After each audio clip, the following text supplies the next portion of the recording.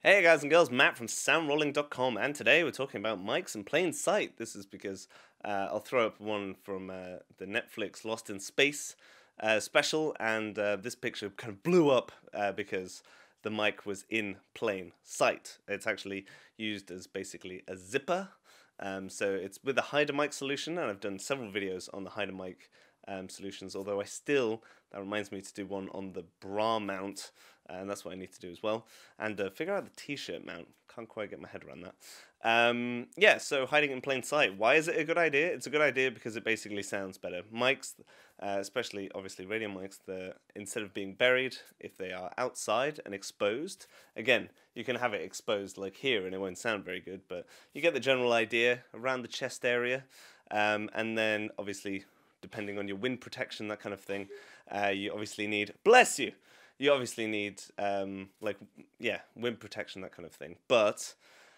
having them exposed, especially in indoor scenarios, is really, really useful. A great example that anyone can pretty much do is if you get a massive, massive wide shot, and obviously people are on radios anyway, and you generally can't get the boom in, then what you can do is, for instance, if it's in a tie mount, just poke that out so you can actually so when you're up close, you can see it.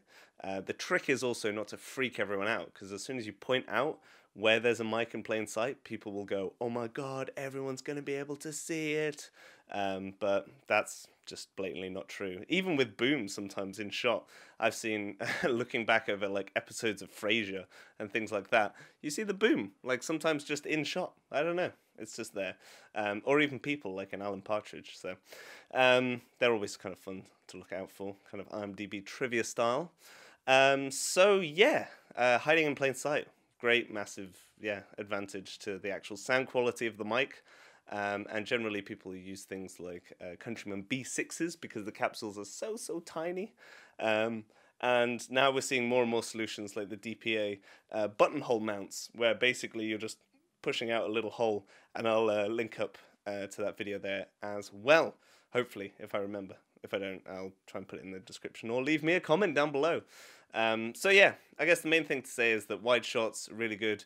Obviously, any time as well, as long as it doesn't change the sound too much. Tie mics, perfect example, is if you have to have it in the tie mount, and let's say they've got, like, I don't know, beard and a scratchy collar and it's not sounding great. Anytime then there's off lines, or the person is basically behind like this, you obviously can't see the tie, just poke that little bad boy out there, and see what you can get away with, obviously with rehearsals and making sure that people don't suddenly whip pan round. So yeah, hopefully that gives you some ideas. Hiding in plain sight is a brilliant thing. Try to keep it on the down low, and then don't even tell anyone after, because then they'll get really annoyed at you. And then you can basically end up on the forums like they did with Lost in Space. So let me know what you think down below in the comments, and I will see you later.